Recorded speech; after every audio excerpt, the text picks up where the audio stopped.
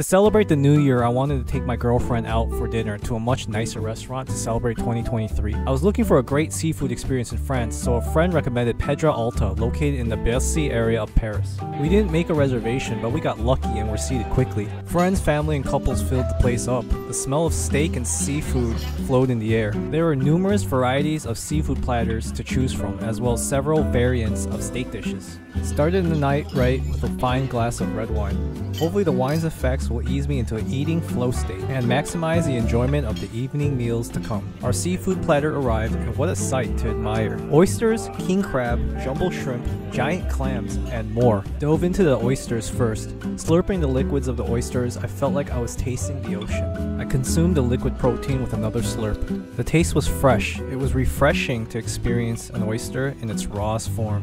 Squeezed in some lemon to add a citrusy element and to experiment with some flavor pairings. Next were the black mussels. I smooth talked the mussels and it opened up its heart to me. I next spoke with the giant clam. It told me to integrate it into my entity, and together we carry forward spiritually. Before I got a little too carried away with talking to sea creatures, the steak plate arrived just in time. A lot of steak, a lot of green beans, and golden Yukon potatoes.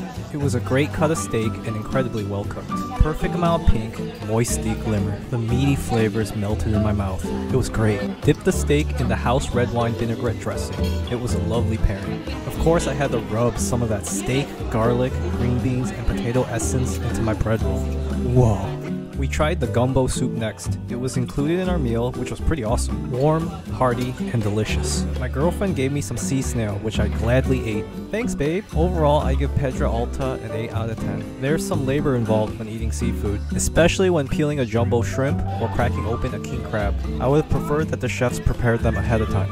However, they were on point with the food's presentation. The steak was very well cooked, and there were tons of leftovers for us to take home. If you're a fan of seafood or steak, or both, Pedra Alta is a solid choice for a dinner spot in Paris, France. Like, comment, and subscribe for more good eats in Paris.